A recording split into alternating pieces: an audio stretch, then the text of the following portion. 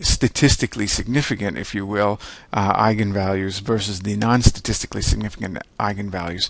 And I'm going to prepare another video to demonstrate how to do this Monte Carlo simulation approach. It's quite simple to do it.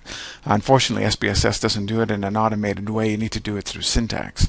So based on this scree plot, I'm going to extract two eigenvalues for my analysis. So that's why I have to do it in two steps. I'm going to go into Analyze again, Dimension Reduction Factor, Extraction, and now I'm going to fix the number of factors to 2. And I'm going to keep the scree plot because I typically would save my output, so I'm going to keep the scree plot. And you can see up here method principal components. That's the default in SPSS. There are a number of other common factor analysis approaches to estimating the factor solution. But in this case, I've chosen principal components analysis. I don't want to go into too much detail about the differences between the two. Theoretically, there are some pretty profound differences between them in terms of the estimation of the parameter estimates in the factor solution. Sometimes you can get differences, and there are some systematic differences, but I'm not going to go into detail with that right now. So I'm going to click Continue. I'm also going to get the descriptives because I want to look at my correlation matrix. You should always look at your correlation matrix. And you can get your KMO, Bartlett's test of sphericity, to tell you whether you should actually be doing a component analysis or factor analysis to begin with. And I would typically want to look at my univariate descriptors in any case.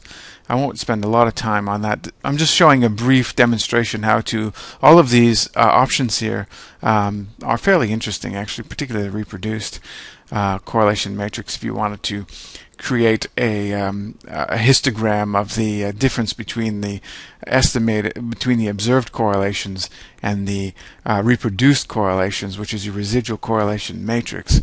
Anyway, maybe I'll do some separate videos on that. Continue. Rotation, this is important.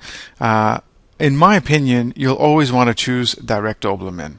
Now, direct Obermann is a approach to producing a oblique factor rotation, and that means that the factor solution, the factors can be actually correlated with each other.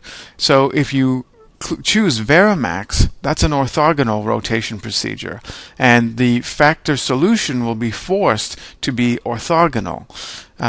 And I think a lot of educated people in the area and people who have used the analyses a lot choose direct Obermann because it's the best of both worlds. If the factor solution that is the most appropriate is an orthogonal uncorrelated factor solution, then the direct Obermann solution, then the direct Obermann factor rotation procedure will yield a more or less oblique orthogonal factor solution. But in most cases, in reality, in nature, there will be some correlation between factors or components, and direct Obermann will estimate that, and so will Promax. But I choose direct Obermann. I don't think there's usually very much differences between the two. So I'm going to display the rotated solution. I've chosen direct Obermann, which will allow for correlations between the two components that I'm extracting. So click on Continue. Another option here that's good is you want to sort your components, your factor loadings, or your component loadings more accurately in this case. People often choose, it's going to be sorted by size, which makes it much easier to interpret a component pattern matrix. And suppress small coefficients. I never do that. I think you should always have information in your factor table, pattern matrix table. You should look at it. Why would you want to exclude that? So click Continue and click OK. And here's the output. So the first table that SPSS calls it a factor analysis. This is technically a component analysis. It's just the language that factor analysis uses.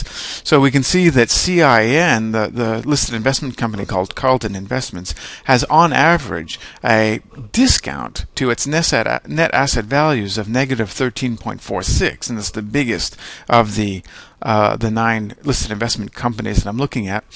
And we have some that fairly reliably and consistently trade at a premium, including Argo. This is ARG, Argo Investments.